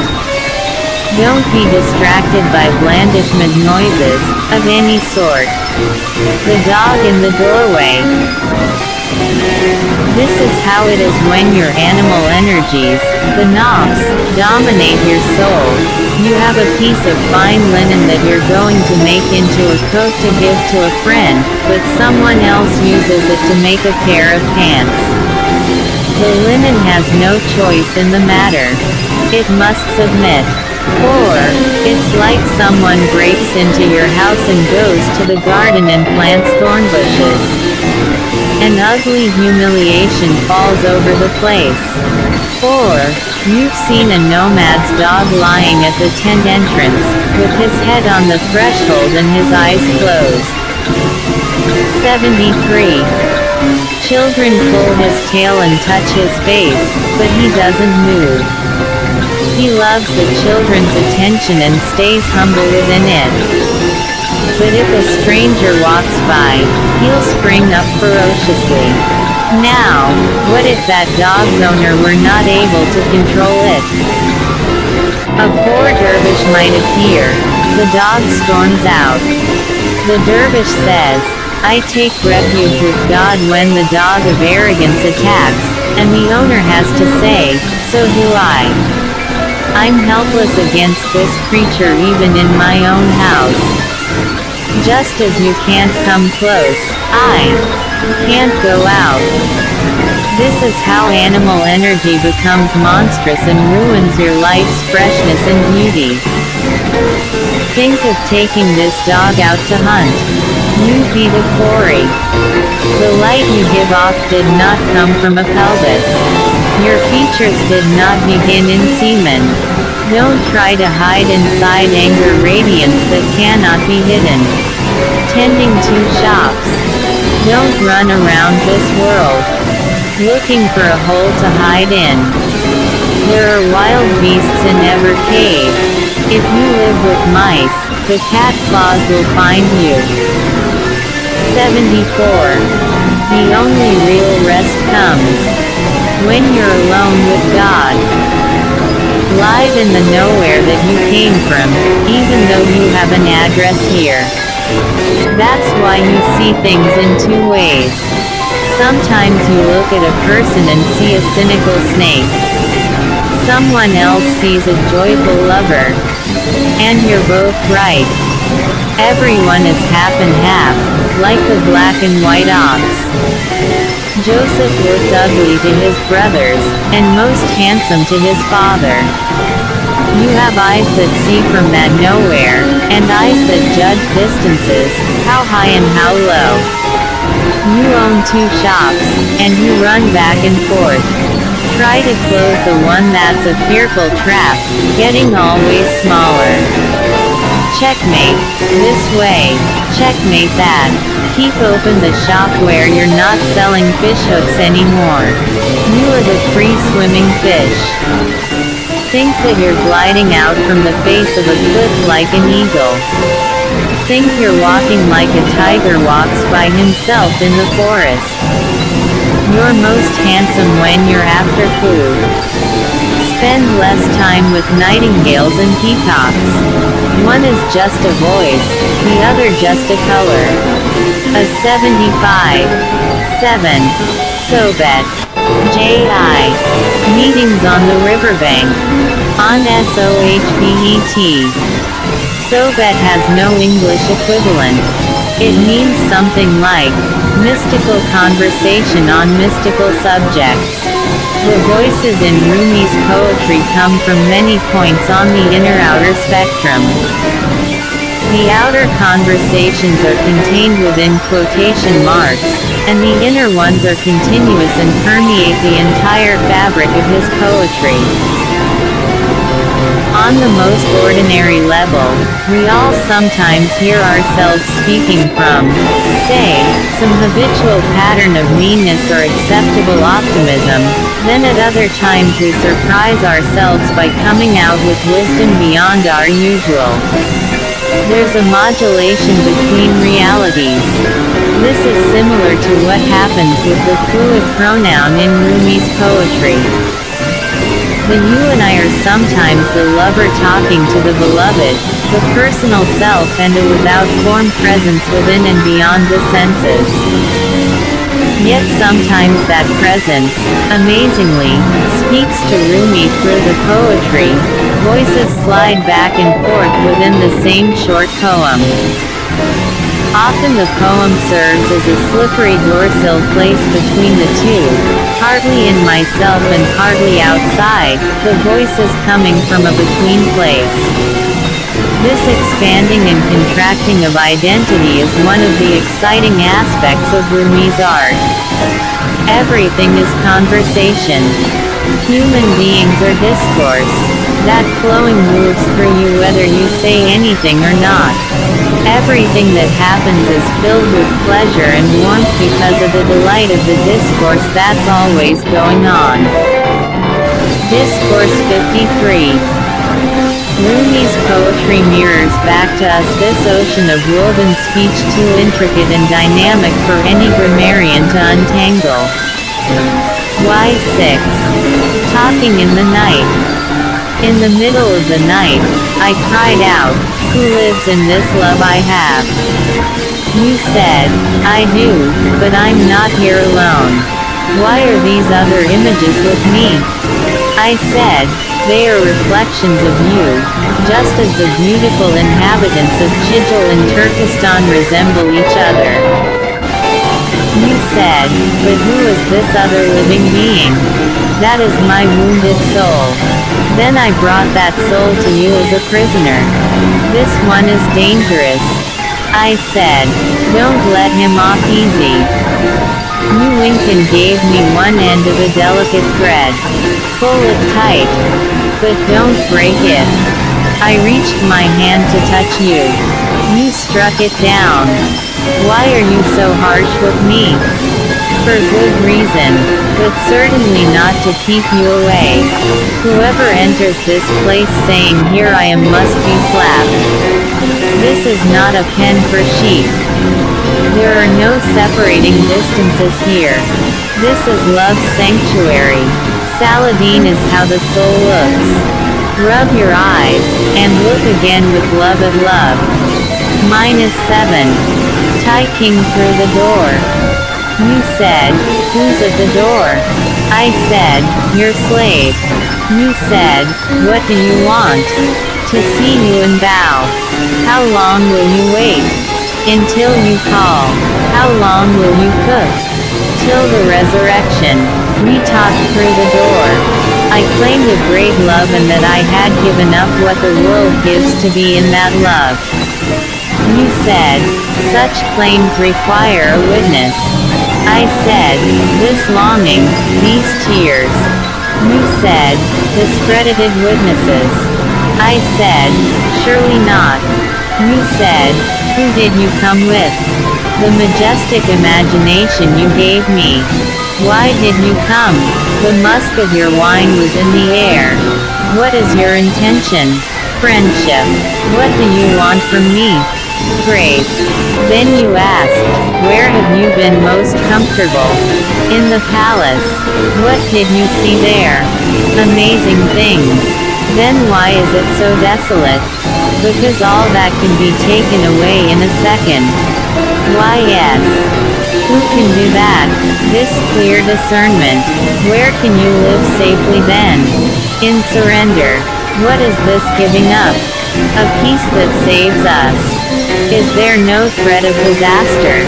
Only what comes in your street, inside your love. How do you walk there? In perfection. Now silence. If I told more of this conversation, those listening would leave themselves. There would be no door, no roof or window either. A mouse and a frog. A mouse and a frog meet every morning on the riverbank. They sit in a nook of the ground and talk. Each morning, the second they see each other, they open easily, telling stories and dreams and secrets, empty of any fear or suspicious holding back. To watch and listen to those two is to understand how, as it's written, sometimes when two beings come together, Christ becomes visible. The mouse starts laughing out a story he hasn't thought of in 5 years, and the telling might take 5 years. There's no blocking the speech flow river running all carrying momentum that true intimacy is. Bitterness doesn't have a chance with those two. 79. The God messenger, Peter, touches a roasted fish. It leaps off the grill back into the water. Friend sits by friend, and the tablets appear. They read the mysteries off each other's foreheads. But one day the mouse complains, there are times when I want Sabbath, and you're out in the water, jumping around where you can't hear me. We meet at disappointed time, but the text says, lovers pray constantly. Once a day, once a week, 5 times an hour, is not enough. Fish like we are need the ocean around us. Do camel bells say, let's meet back here Thursday night? Ridiculous. They jingle together continuously, talking while the camel walks. Do you pay regular visits to yourself? Don't argue or answer rationally. Let us die. And dying, reply. The long string. The mouse asks the beloved frog. Do you know what you are to me? During the day, you're my energy for working. At night, you're my deepest sleep. But could we be together outside of time as well as inside? Physically, we meet only at breakfast. Your absence during the rest of the day. 80. Enters all my cravings. I drink 500 times too much. Like a bulimic trying to die. I eat. Help me. I know I'm not worth it, but your generosity is so vast. Let your sunlight shine on this piece of dung, and dry it out, so I can be used for fuel to warm and light up a bathhouse. Look on the terrible and stupid things I've done, and cause herbs and eglantine to grow out of them. The sun does this with the ground. Think what glories God can make from the fertilizer of sinning. The mouse continues to beg, my friend, I know I'm ugly to you. I'm ugly to me. I'm perfectly ugly. But look, you'll be sad when I die, won't you? You'll sit by my grave and weep a little. All I'm asking is, be with me that little bit of time while I'm still alive. Now, I want you now. A certain rich man was accustomed to honor a Sufi by giving him pieces of silver. Would you like 1 piece of silver now, O Lord of my spirit, or 3 at breakfast tomorrow morning? The Sufi answered, I love the half a coin that I have already in my hand from yesterday more than the promise of a whole one. 8s. Today, or the promise of 100 tomorrow. A Sufi is the child of this moment. Back to the mouse, who says, the slap of now has cash in its hand. Give me slaps, on the neck, anywhere. Soul of my soul of the soul or 100 universes, be water in this now river, so jasmine flowers will lift on the brim, and someone far off can notice the flower colors and know there's water here. The sign is in the face. You can look at an orchard and tell if it rained last night. That freshness is the sign. Again, the mouse. Friend, I'm made from the ground, and for the ground. You're of the water. I'm always standing on the bank calling to you. Have mercy. I can't follow you into the water. Isn't there some way we can be in touch? A messenger. Some reminder. The 2 friends decided that the answer was a longing. String, with one end tied to the mouse's foot and the other to the frog's, so that by pulling on it their secret connection might be remembered and the 2 could meet, as the soul does with the body. The frog-like soul often escapes from the body and soars in the happy water. Then the mouse body pulls on the string, and the soul thinks, damn. I have to go back on the riverbank and talk with that scatterbrained mouse. You'll hear more about this when you really wake up, on Resurrection Day. 82. So the mouse and the frog tied the string, even though the frog had a hunch some tangling was to come. Never ignore those intuitions. When you feel some slight repugnance about doing something, listen to it. These premonitions come from God. Remember the story of the military elephant who would not move toward the Kaaba. Paralyzed in that direction, yet swiftly pointed toward Yemen. It had some in-knowing from the unseen. So the prophet Jacob, when his other sons wanted to take Joseph out in the country for 2 days, had a heart sickness about their going, and it was true, though divine destiny prevailed, despite his foreboding. As it will. It's not always a blind man who falls in a pit. Sometimes it's one who can see.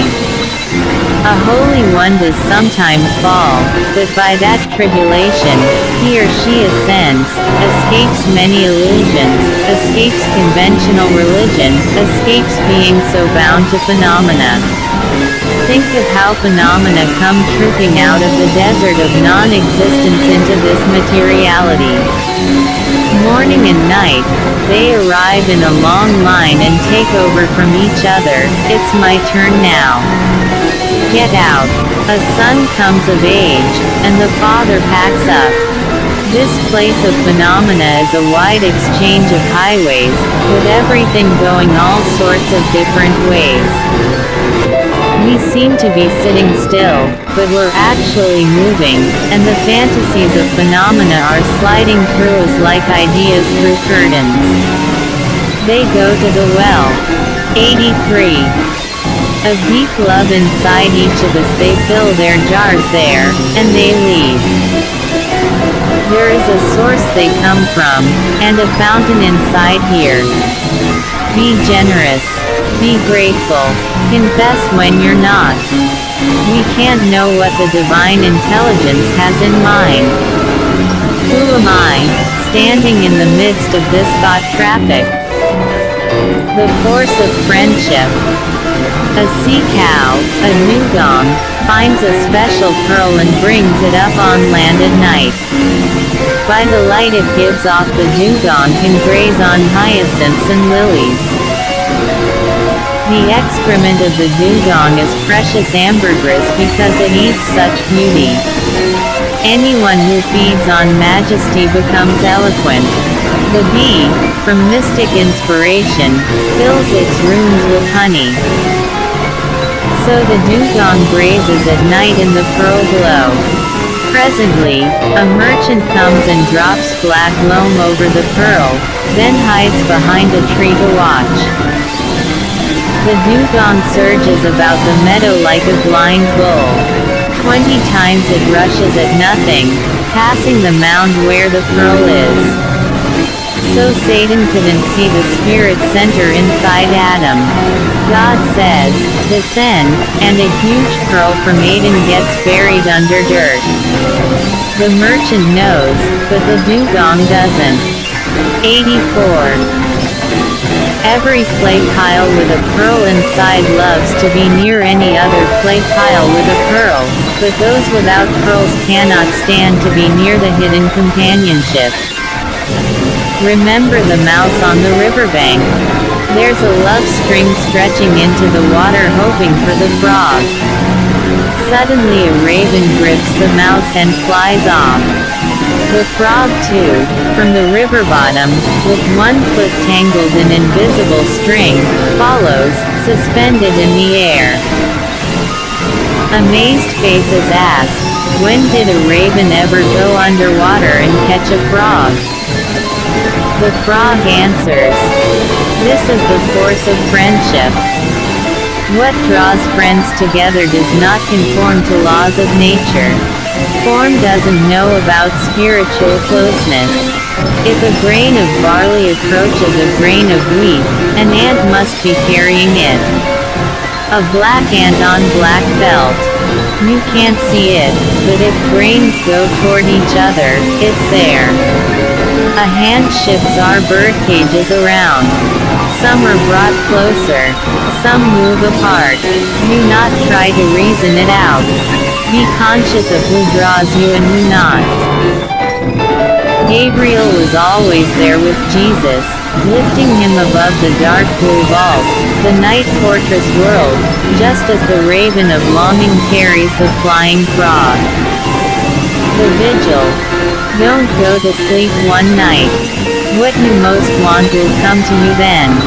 Warmed by a sun inside, you'll see wonders. 85. Tonight, don't put your head down. Be tough, and strength will come. That which adoration adores appears at night.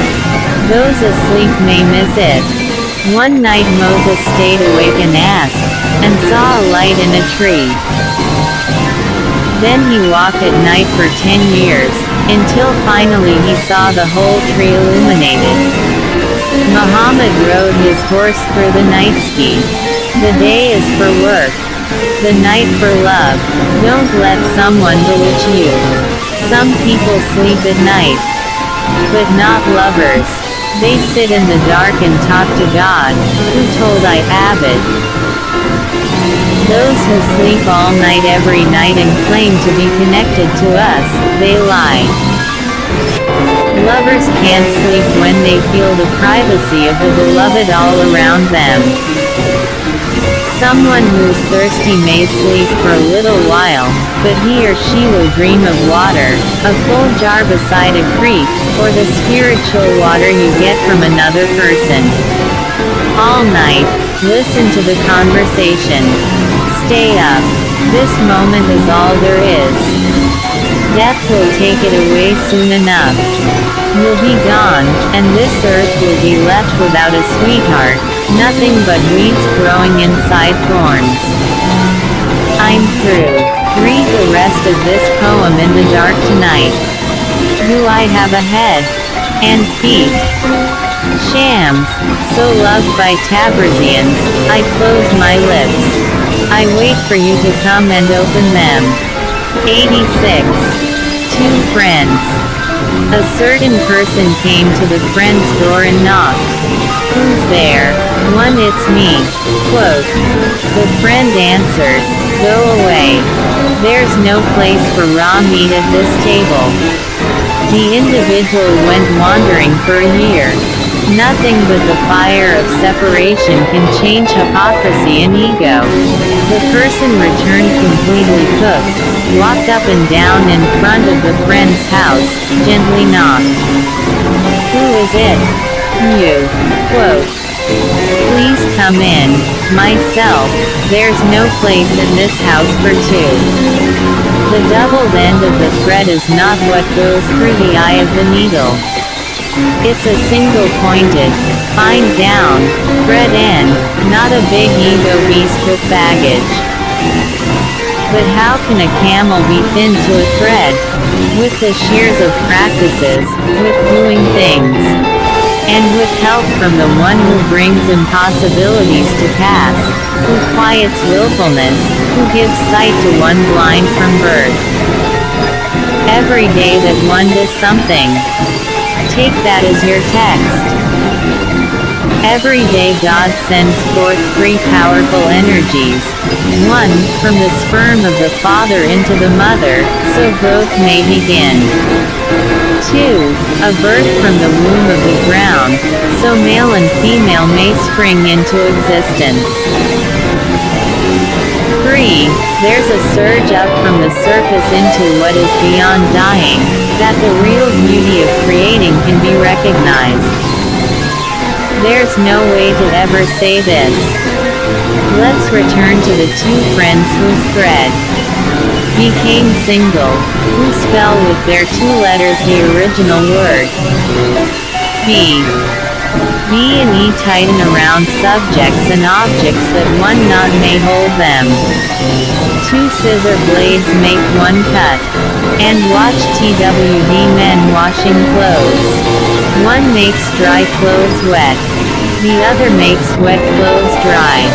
They seem to be thwarting each other, but their work is a perfect harmony. Every holy person seems to have a different doctrine and practice, but there's really only one work. Someone listening to a millstone falls asleep. No matter.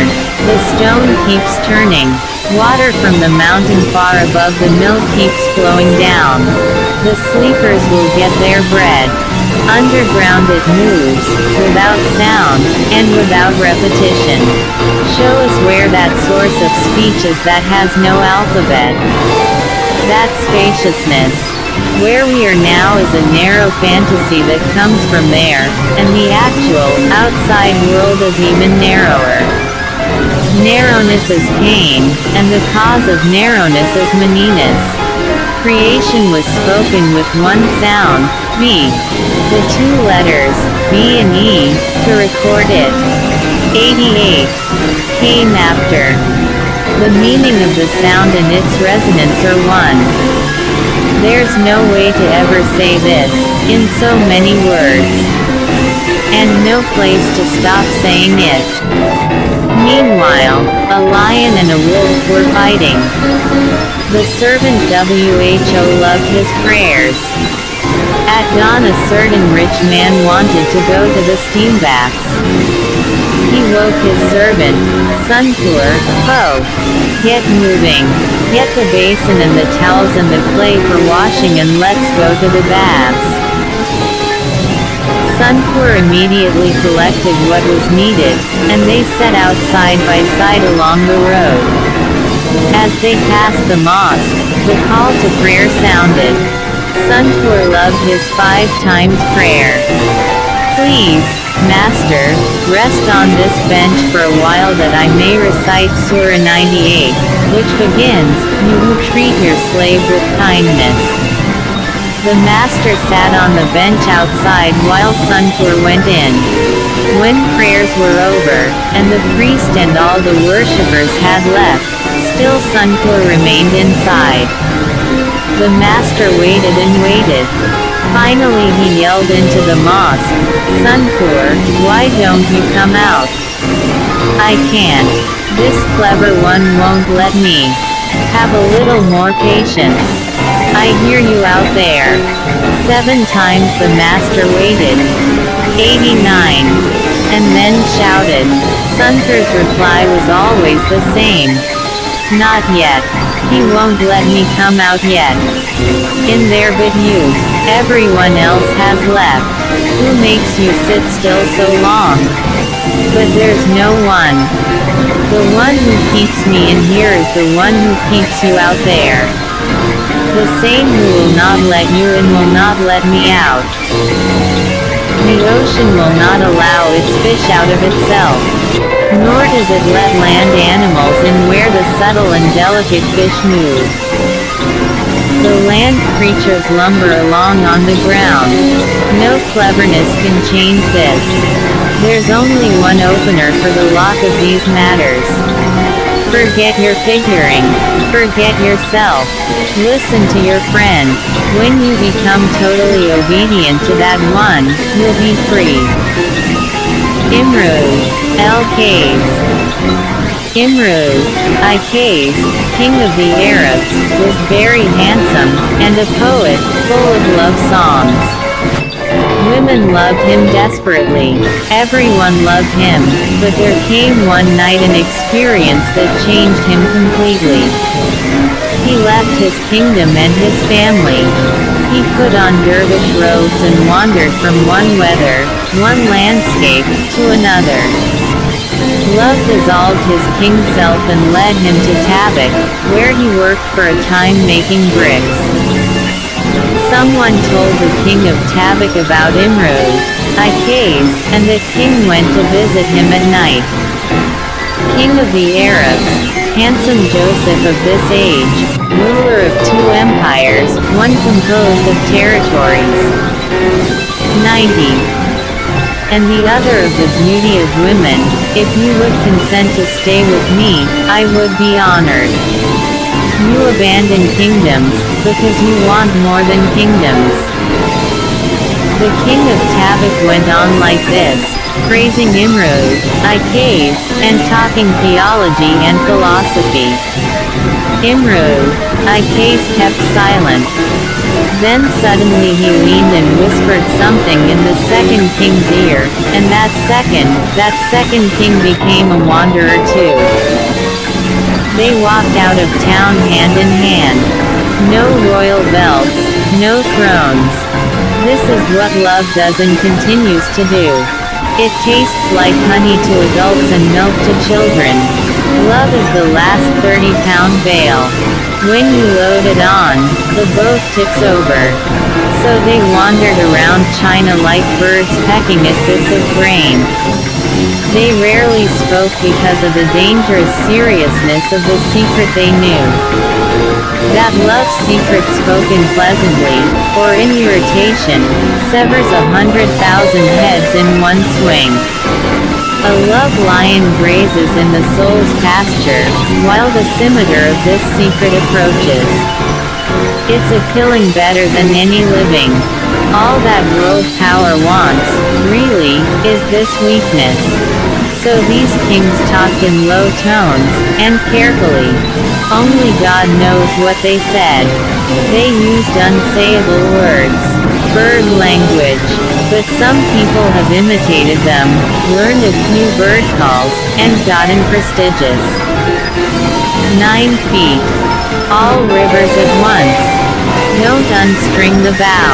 I am your poor feathered arrow that has not been used yet. I am a strong knife blade word, not some if or maybe, dissolving in air. I am sunlight slicing the dark, who made this knife? A forge deep in the earth mud. What is the body? Endurance. What is love? Gratitude. What is hidden in our chests? Laughter. What else? Compassion. Let the beloved be a hat pulled down firmly on my head. Or drawstrings pulled and tied around my chest. Someone asks, how does love have hands and feet? Love is the sprouting bed for hands and feet. Your father and mother were playing love games. They came together, and you appeared. Don't ask what love can make or do. Look at the colors of the world. The river water moving in all rivers at once. The truth that lives in sham space. 92. The blocked road. I wish I knew what you wanted. You block the road and won't give me rest. You pull my lead rope one way, then the other. You act cold, my darling. Do you hear what I say? Will this night of talking ever end? Why am I still embarrassed and timid about you? You are thousands. You are one. Quiet, but most articulate. Your name is spring. Your name is wine. Your name is the nausea that comes from wine. You are my doubting in the light points. In my eyes. You are every image, and yet I'm homesick for you. Can I get there, where the deer pounces on the lion, where the one I'm after's after me? This drum and these words keep pounding. Let them both smash through their coverings into silence. A babbling child. If my words are not saying what you would say, slap my face. Discipline me as a loving mother does a babbling child caught up in nonsense. A thirsty man runs into the sea, and the sea holds a sword to his throat. 93. A lily looks at a bank of roses and wilts and says nothing. I am a tambourine. Don't put me aside till the fast dancing starts. Play me some all along. Help me with these little sounds. Joseph is most beautiful when he's completely naked, but his shirt gives you an idea, as the body lets you glimpse the glitter on the water of the soul. Even if the corpse washer burns my jaw shut, you'll still hear this song coming out of my dead silence. Who sees inside from outside? Who finds hundreds of mysteries even where minds are deranged? See through his eyes what he sees. Who then is looking out from his eyes? Constant conversation. Who is luckiest in this whole orchestra? The reed. Its mouth touches your lips to learn music. All reeds, sugarcane especially, think only of this chance. They sway and the cane breaks, free in the many ways they dance. Without you the instruments would die. One sits close beside you. Another takes a long kiss. The tambourine begs, touch my skin so I can be myself. Let me feel you enter each limb bone by bone, that what died last night can be whole today. 94. Why live some soberer way and feel you ebbing out? I won't do it. Either give me enough wine or leave me alone, now that I know how it is to be with you in a constant conversation. Bonfire at midnight. A shout comes out of my room where I've been cooped up. After all my lust and dead living I can still live with you. You want me too. You fix and bring me food. You forget the way I've been. The ocean moves and surges in the heat of the middle of the day, in the heat of this thought I'm having. Why aren't all human resistances burning up with this thought? It's a drum and arms waving. It's a bonfire at midnight on the top edge of a hill, this meeting again with you. In between stories. Turn from the ocean now toward dry land. When you're with children, talk about toys. From playthings, little by little, they reach into deeper wisdom and clarity. Gradually, they lose interest in their toys. They have a sense of wholeness in them already. If they were completely demented, they wouldn't play at all. Did you hear that? It's the man who is looking for treasure. 95. He wants me to finish his story. You didn't hear him? Then he must be inside me yelling, over here. Come over here. Don't think of him as a seeker, though. Whatever he's looking